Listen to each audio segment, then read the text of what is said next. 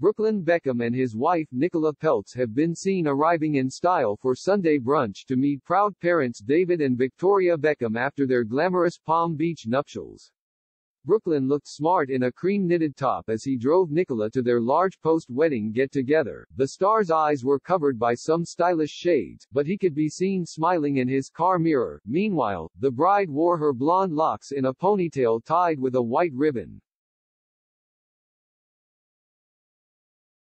She appeared to also be wearing white like her husband, and could be seen enjoying the sun in their open-top car. The pair's romantic arrival came minutes after David and Victoria appeared in another vintage vehicle. The proud parents were greeted by Romeo, Cruz and Harper, as they prepared to see their eldest son step out into the sunshine with his new bride. Both stars wore shades, with Posh Spice opting for a classic black outfit, while ex-footballer David wore white. Brooklyn and Nicola tied the knot yesterday at a star-studded ceremony costing millions.